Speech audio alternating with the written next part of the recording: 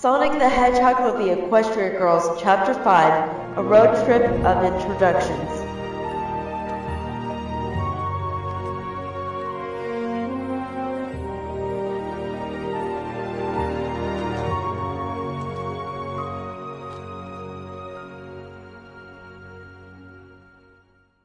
Alright, Betty, you better start talking right now. Who are you? What are you? She demands as they were exiting the entrance to Ponyville.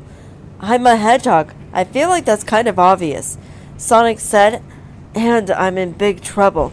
Oh, you're in big trouble? You're not the one who punched some government wacko back there, Rainbow argued. You think you have problems? I lost my rings. Rings? What are you talking about? Rainbow asked in confusion. Okay. Rings are how all advanced cultures travel between worlds, and now mine are on top of a pointy building I've only seen on your skin-tight t-shirt, Sonic explained. Hey! Rainbow Dash exclaimed. So I'd like you to take me to Canterlot City so I can get my rings and use them to go to the Mushroom Planet, Sonic said. Mushroom Planet? Rainbow said. Yes! Sonic yelled in distress. Yeah, right, she said quietly. As she parked the truck on the side of the road, she turns off the truck and opens the door for Sonic to hop out. Okay, pal, out you go. I'm sorry, what? Look, this is actually the worst possible time for me to get into trouble, okay? You asked me to save your life, I saved your life. So please, go find your rings and your Mushroom Land. Hopefully, I'm gonna wake up in my room and pretend that this was all some messed up dream, okay? So goodbye. Rainbow said. Okay, goodbye, goodbye. Sonic slowly slides out of the truck and stands there in silence. Rainbow just stares at him strangely. Why aren't you leaving? Rainbow asks. I don't know where Canterlot City is, Sonic replies annoyed. It's west. West? Sonic asked. Yes, straight shot, you can't miss it, she said. Fine, that's fine. I'm totally cool with saying goodbye now. After he said that, he runs off at a high speed while Rainbow Dash looks in disbelief. A few seconds go by and Sonic comes back with his fur all wet, a few seaweed all around him, and a fish on top of his head, and he does not look happy. So, as I crashed into the cold, dark water of the Pacific, I realized a few things. A, I have no idea where I'm going. B, saltwater stings. C, I shouldn't be even on this planet right now, but I am. Why? Because you shot me, Sonic said. I know, you shot me, he yelled dramatically. Okay, I heard you the first time. You don't have to pile it on, good grief, Rainbow yelled back before she calmed down and sighed slightly. I'm wet, I'm cold, there's a fish on my head, and clearly I'm not going to be able to do this on my own, Sonic pleaded. Rainbow looks back at him as the fish he has on his head falls off. She took a moment to think about this. If her friends were here, they would go on board with this and help this little blue creature. She then looks back to Sonic, who was waiting patiently for her response. Alright, get in the truck, she tells him. Really? You're gonna help me? Sonic asks excitedly. He shakes off all the water and seaweed off of him, which in result got his fur all poofy.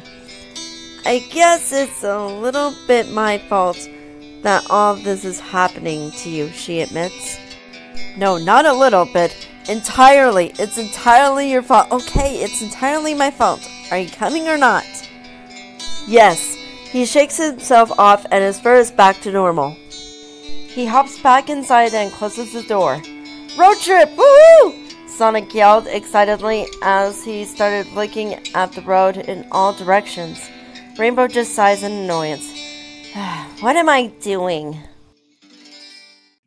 And so they're back on the road again, on their way to Canterlot City to recover the little blue hedgehog's rings. As she drove through the mountains, she decided to make a few points to the blue hedgehog during the so-called road trip that they were in. Alright, there's gonna be rules on this trip. I'm actually not the type of person to make these kinds of rules, but I think they are necessary right now. So, number 1, do exactly as I say all the time. Got it? Got it, Rainbow Lady. Will you stop with the robot lady thing? It's not my actual name. It's Rainbow Dash. I'm Sonic, he said proudly. Sonic. Sonic. She repeated his name so that she wouldn't forget. So you've been spying on me and my friends for years? I mean, I wouldn't call it spying. We were all just hanging out, only I wasn't invited and no one knew I was there. He explains while trying not to sound like he was a creepy stalker. I can't believe that crazy cranky doodle was right all this time, she said in disbelief. Yeah, you should call him super observant cranky doodle instead. Uh-huh. A moment of silence didn't last long as Sonic looks out the window and gasps. Oh my gosh, stop the car right now, Sonic said as he leans out the window to get a better look. What? Why? The world's largest rubber band ball? We gotta see it, Sonic said excitedly. No, this is not some kind of family-run road trip, okay? The government wants to dissect you and arrest me. This is serious. Sonic doesn't listen to her as he was giving her the look and took off. But then comes back a second later with a red and white cap and 3 rubber band balls. You're right, it was lame. Gift shop was cool though, he said, and then pulls out a sign that says, I love rubber bands. I got you a mouse pad. When are we gonna get there? He said in a fast pace as he pulled out a paddle ball and started hitting it faster over and over again. We'll get there when we get there, she said sternly, but Sonic just kept hitting the ball and staring at Rainbow. She then sighs as she looks back at the road. This is going to be a long trip.